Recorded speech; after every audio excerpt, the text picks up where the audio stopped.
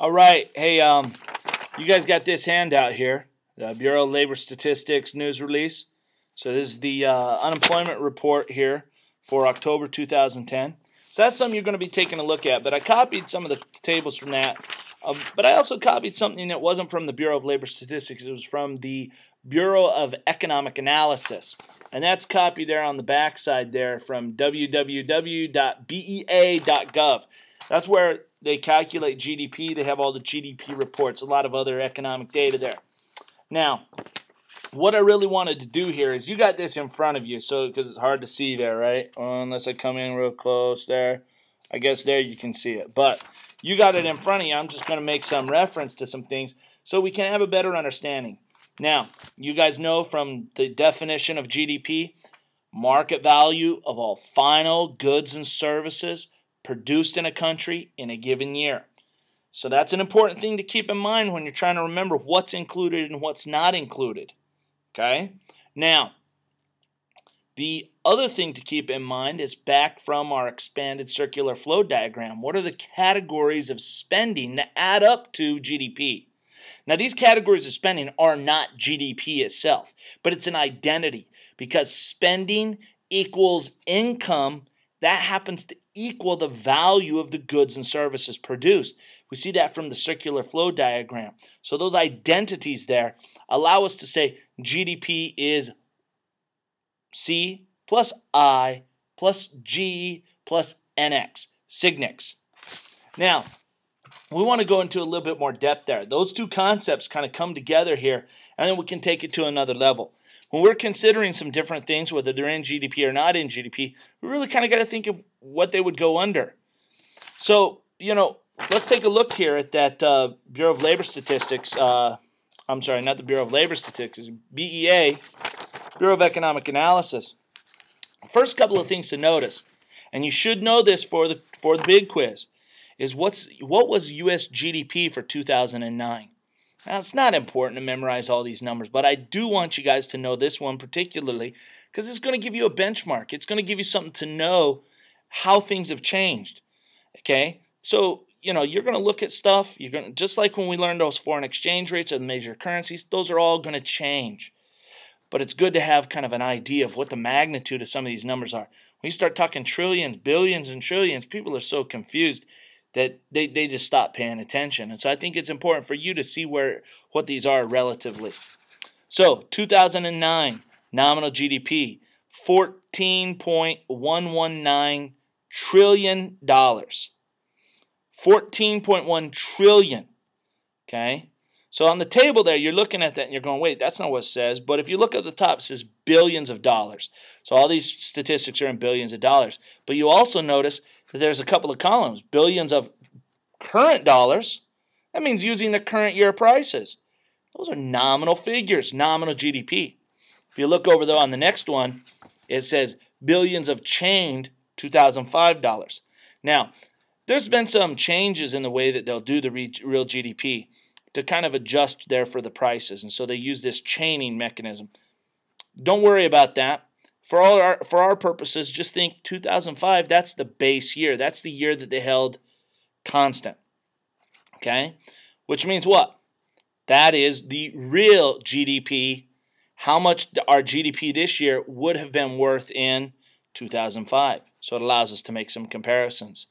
Okay? But we're really looking at what's included, what's not included. Those are a couple things to note. But take a look here. Personal consumption expenditures. Okay? C, that's the C we were talking about. $10 trillion. So 10 trillion of the 14 trillion is consumption expenditures. Now, under consumption, there are three subcategories that I want you to know. Consumption, we have durable goods, non-durable goods, and services. So if you see there, durable goods, motor vehicles and parts, furnishings, recreational goods. But the non-durable goods, that's stuff like food and beverages, clothing and footwear. I know some people sometimes tell me, well, I wear my shoes for a long time. They're not necessarily non-durable. They lasted a long time. But these are things that wear out in a relatively short time. Not like a car. A car is going to last longer than your tennis shoes will. Okay? So you got durable goods and the non-durable goods. Services. So right there, we have transportation services, recreation services, food services, financial services, healthcare services, housing services. Housing is a tricky one here, okay? Because housing is not a house. Remember what I said before. Capital is machines, tools, and factories. A house is a factory. Yeah, it's a factory. Because that house produces housing services. So we've got to separate the capital from the service that that capital produces. If I said that we were providing hotel services and letting people rent the rooms, that doesn't mean that they get the building. So that maybe give you something to kind of connect that to. So houses are an investment good. It's capital that produces housing services. Now, if you bought a house and you rented it out to somebody, there will be a market value for those rental services that you're providing.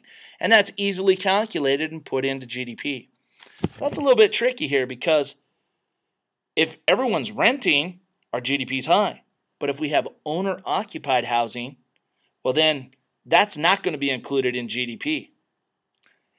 We need to account for that. So what we do is when we have owner-occupied housing, we figure out what the average rent is within an area, and we impute the value. So we actually do include that, even though no transaction took place. So that's a little tricky one. That's going to contradict some of the things that we said. But that's an important one to remember.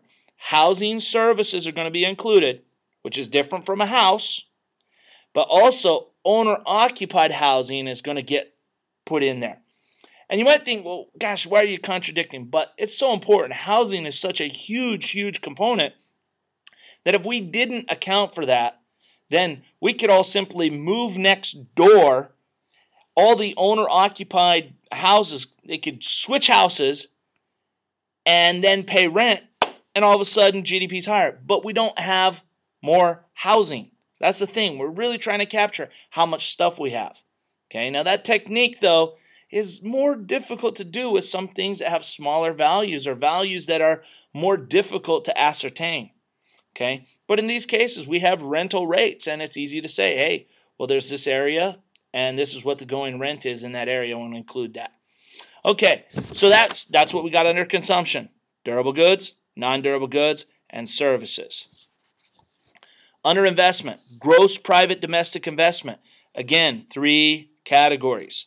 Okay, fixed business investment, fixed residential investment, and then changes in private inventories. So it says they're fixed investment. And if you take a look underneath, it says non-residential. That's the fixed business investment that I'm referring to. That's structures, that's the factories, that's buildings, the office buildings, equipment and software, industrial equipment, transportation equipment. So that's the investment goods that firms are purchasing. But if you look under it, it says residential. Residential, these are buildings that we've built for people to live in, for housing services. That would include condominiums, houses, any of these single-family dwellings, duplexes, whatever. That's under residential investment. So fixed business investment, fixed residential investment. And then that other one, the change in business inventories. That's another tricky one here. Because remember, we said that GDP is what's produced in a given year. And if there's a good that's produced in a given year, on say December 31st, but it's not sold until January 31st, then that's a problem. Because it needs to be counted in December. It needs to be counted in the previous year's GDP. And so what we need to do in that case is count that as investment. You go, how do you count that as investment? You count that as investment because it's adding to the inventory. So it's a change in the business inventory. That's an investment in their inventory for the following year. We got my landlord here. We were just talking about housing services and paying rent. And my landlord just walked in. He's asking for the check right now.